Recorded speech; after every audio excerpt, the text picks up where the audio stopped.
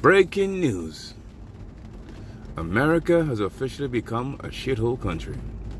Now, I know some of you might not like me saying that. You might say, well, go back to where you're from. Well, just like someone born in Hawaii is a U.S. citizen, I'm the same thing from the U.S. Virgin Islands. So just like you can move from here to the U.S. Virgin Islands and live just like that, same with me. You don't like it, sucks being you. The reason I'm saying that because a bridge in Philadelphia collapsed today. Yeah, this country has the unmitigated gall to say they want to go to war with China and Russia. They have a feeling by 2025 we're going to go to war with China. The leaders in America have become completely inept, maybe because they're a bunch of geriatrics running the show, mixed with a bunch of sociopaths and psychopaths, and people who are completely out of touch with reality. The thing I don't understand is the American citizens. A lot of us don't seem to get it. We don't really seem to get it. This country will send billions of our tax dollars to Ukraine. But then you would say it's a democracy. How? We don't vote for anything that's important. Did you vote to send money to Ukraine? Because I damn sure didn't. From day one, I told you I wasn't with that. That wasn't my problem. If you've been antagonizing Russia for over 10 years, what you expect was going to happen? That's not my problem. But they like you to believe, oh, evil Vladimir Putin, he's the... Man, look here. Bro, that's in Russia. I'm in the United States of America. That's not even next door. That's way the hell across the ocean. Bro, that ain't my problem. I got to deal with right here in America. I got to deal with the problems right here. Vast homelessness. Infrastructure collapse. Old and decrepit systems in America. You see, I'm not going to glorify China too much, because some of you might get angry, but still, I'm going to glorify it any goddamn way. Tell you what, you can even stop this video right now and go look on YouTube right now. And look at some of the YouTubers who live in China, and you would see the vast difference, the stark difference between America and China. And you got to remember something, and I'm old enough to remember that in my lifetime, China, according to the history books, was rated as a third world country. I don't understand third world, first world, second world. I don't even understand that concept. Whatever. Just for the sake of this video. And within my lifetime, they are now rivaling America? And they didn't go to war with nobody? They didn't try to knock off nobody's leader? Had nobody, start no coup in no country? Tell anybody have to accept their ideologies? But America, look what they're doing in Uganda. You got to accept homosexuality. They said, no, that's not our customs. And they're still trying to force it down. The leadership in this country is sick, mentally ill, because they want you to accept their concepts, their ideologies, as if you don't have anything like, hey, I don't like that. It's like me. Let me make this quick analogy. Imagine me coming to your house and you're a vegan. I say, hey, man, what's the meat? You say, we don't eat meat. No, well, hey, I'm coming to your house. I need to have some meat. You're going to tell me, what the hell with you? Go somewhere else. Rightfully so. We don't eat meat. That's in a discussion. If you want to go eat meat, you go somewhere else. But America, hey, we're not into homosexuality. Well, you're going to be into it now. You want our aid? Just take homosexuality. No, we don't believe in it. Keep your aid. Well, we're going to put sanctions on you. Wait, you can put sanctions on me because I don't want to accept that type of ideology? Are you serious? And a lot of Americans will hear that and be like, yeah. Because a lot of Americans, we really are sick. We really are. We really are mentally ill. Like I keep saying, mentally ill. I have a lot of normal-looking people masquerading as normal, but they're sick as hell. Just look at them. Just listen to how they talk. Like, yeah, they're kind of mentally ill, man. But we don't see it. We vote for nothing important, but they tell you have a democracy. You have to keep sending money overseas, and you have a bridge collapse. It's not the first bridge to collapse in America, but this would be a glaring example in 2023.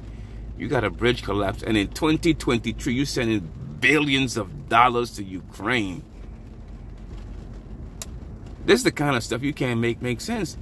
Even a crazy person will say, hey man, that don't make no sense. But we're supposed to swallow it? Don't question it? because you're un-American, and if you question anything, you're with Putin. Don't you like how they always make a plan for you? Like, if you don't believe what they say, then you're with the enemy. Or their enemy anyway. Which we're like, bro, how you got to that conclusion? Honestly, I don't want you to send my tax dollars to Ukraine. And now they can collect Social Security?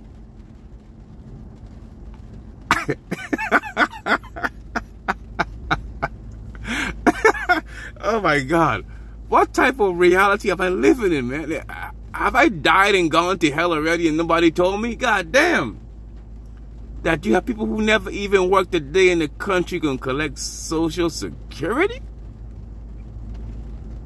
And Americans, we're not up in arms about that? Not protesting the streets?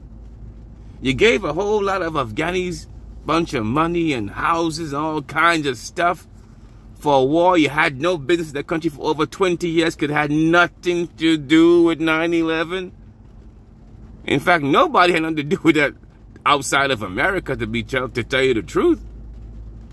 Because still, nobody can tell me what plane hit Building 7, yet Building 7 fell on top of itself like, hey, what's up, bro? I'm going to follow suit like my two big bros. I'm going to fall down the same way they fell down. No building, no plane hit it now. No plane hit it. No plane hit the Pentagon because they had no type of debris, no fuselage, no seats, no tires, not even a handkerchief from the plane, nothing at the Pentagon.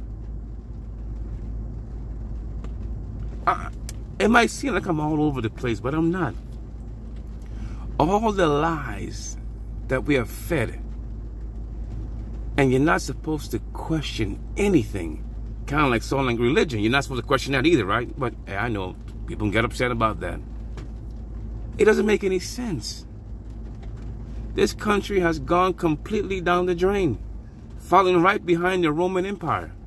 And you think the leaders will have enough sense to say, man, okay, enough of this military expenditure. I mean, enough of this crap. And every so often we got to deal with the constant charade of the debt ceiling. We got to raise the debt ceiling. No, we're not going to raise it. Yeah, oh, man, everybody knows by now you're going to raise it. Why all the theatrics? We all know you're going to raise it because you have to raise it. See, a big part of what I really hate China is because China came and passed America. Don't let nobody fool you. They don't pass America.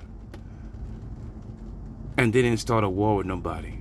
They didn't go in nobody's country. They didn't tell them, hey, what you need to believe. They didn't have a whole bunch of bases all over the world. But this small country called America wants to push its might all around the world and tell you this is what it is. And the narratives are so old and played out. That stuff could have worked before the internet, man. But in the age of the internet, you can't keep telling these lies and think we're not going to fact check it. Like, hey, bro, that don't make no sense. But they're going to keep doing it. Why? Because we don't say nothing. We sit back and listen. Let them do it, and let them do it, and let them do it, and let them do it. All the while, your life and my life becoming increasingly harder. But they're going to always introduce some kind of, I want to say some type of, the word I'm looking for escapes my mind. But they're going to put some kind of divisive ideology out there, like we have this gender crap going on, like it makes a difference. Bro, I don't give a damn what gender you want to believe you are. Is that going to make my bills go down? Because if it will, I'm all for it. But if it doesn't affect my bills, man, I don't give a goddamn about that. That ain't my problem. See, I'm the kind of guy who's focused on his problems. That shit ain't my problem. You can be whatever you want to be, whatever, that's cool. You want to be a tree? You can do that too, man. Bro, that ain't my problem. How about getting these bills to go down, man? Because I'm spending a whole lot of money in food, a whole lot of money in gas, a whole lot of money in lodging. So, I mean, if you ain't talking about reducing that, man, anything you got to say to me, man, I really don't care about that. That's bullcrap. But to see they always put this other stuff in there so you waste all your time focusing on bullcrap that has nothing to do with your cost of living. You see, I'm that guy who's boringly simple, but I always focus on what's important. All this other crap we talking about, that ain't important. Stopping the money going to Ukraine, that's important. Stopping all this military expenditure, that's important. Fix your country before you talk about doing anything. But you see, when you have leaders who all they can see is war, war, war. I mean, no matter what the problem is, war. Like, that's all you can do. Let's start a coup. Did you vote to have America train troops in Africa to start coups? Over 50,000 troops. I didn't vote for that. But they said we have a democracy. You don't vote for anything. That's important. But, hey, I'm the crazy one.